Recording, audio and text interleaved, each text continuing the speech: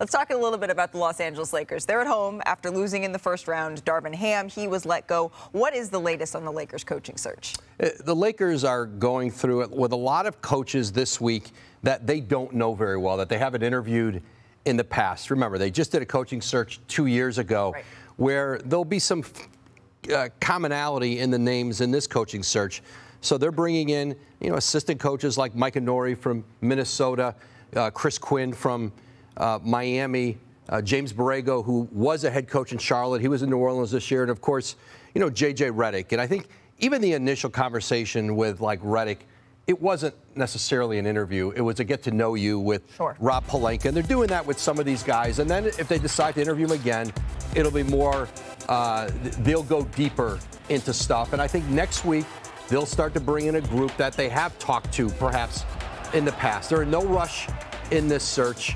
And listen, I think there are candidates feeling the Lakers out, Lakers feeling them out. But this process is going to take a while. There's no obvious choice. There just isn't. There's no star coach out there available that you would circumvent, short-circuit a search to hire. And so I think that's what the Lakers are doing. And listen, J.J. Redick's name has been prominent in this. He and Rob Pelinka really don't know each other very well. And so I think, and others in the organization, so I think that's going to be a process to see potentially if they could work together. And James Borrego, who's been a head coach in the league, familiar with Anthony Davis. They were in New Orleans. And so I think this is going to take time. And I think the Lakers are going through stages of, kind of introductory conversations, and then they'll go back and start to go deeper into it with people. And would you look at this?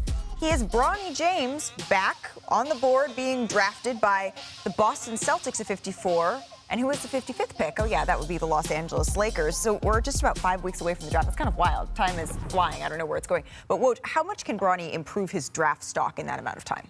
Well, he can improve it a lot because people haven't seen him play a lot this year, and they haven't seen him play well this year because he was coming off of 5 months, after the heart episode. He was limited in what he could show people and what he did show people with USC. But he had a very good showing at the Combine last week, very good in the drills, the shooting drills, which has certainly been a question for him. Okay, not so great the first day of 5-on-5, and then played really well the second day. And it reminded me of the player I saw last year at the Nike Hoop Summit, which is, a player who really, really guards, who has a great IQ on the court. And so he has a pro day today in L.A. Yep. Clutch Sports has their pro day. A bunch of them, teams will see guys on the court again today. And then you'll get into individual workouts where teams can bring players in. They can meet them. They can do some more stuff one-on-one with him or in a group. So teams are getting to know him. And there's, like you said, 5 weeks until the draft. And so he's got time here to consistently show people what he's capable of. And he's a long-term project for somebody. He's 19 years old, right? And I think he's a player who, he's going to need time in the G League, and there's lots of guys like that at this point in their career, and you see how they develop. And so whether he goes in the second round, early, mid, late, or doesn't get drafted, he's going to have an opportunity to play professional basketball. Well, and that's all you want, is you want an opportunity. You want an opportunity, and from everything that we know, I wish him the best. But I will say this about the G League process. There's so many players that have come up through the G League and have developed. Again, Pascal Siakam, we see Fred VanVleet. We've seen so many guys that have developed within that space and gotten better. But that's a part of it. No one's saying that there should be, in my opinion, there shouldn't be a tremendous amount of pressure. No, he has an opportunity to improve his stock. And he's done a great job thus far. And this is a part of the process. He's just also dealing with the amount of media pressure that comes with his family situation. Is it best for Bronny to be off the board when the Lakers are picking at 55? Look, I think it's best for him to dictate his career with what he does on the floor. And the ability to show up at the Combine and do what Woj mentioned, improve, I think that's what people are watching for. The word opportunity is definitely being thrown around. And I know we are in an imperfect world where some people get opportunities where they should not. But nonetheless, he is a player that is being evaluated.